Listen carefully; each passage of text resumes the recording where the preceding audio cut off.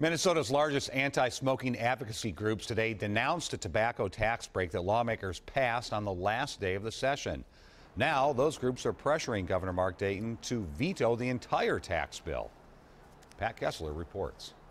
Lawmakers repealed the annual automatic tax hike on cigarettes, and anti-smoking groups call it a major shift in state policy. What's important for the health of Minnesota, and especially Minnesota's kids, are keeping tobacco prices high.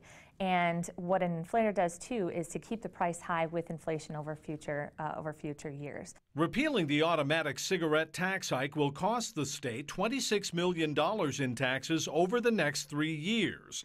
Lawmakers also cut $6.2 million in taxes on e-cigarettes.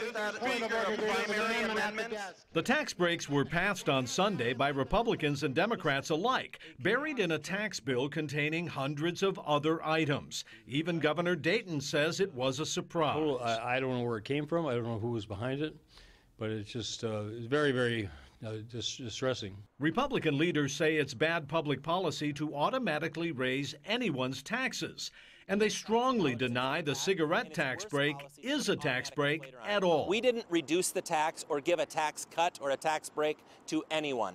We simply removed the inflator that would automatically increase the tax over time. It's horrible policy. Clearway, Minnesota represents a coalition of health groups who say studies show that lowering the tobacco tax means more smokers, especially children. And we know that keeping tobacco prices is good public policy because it keeps kids from a lifetime of addiction and death and disease from smoking.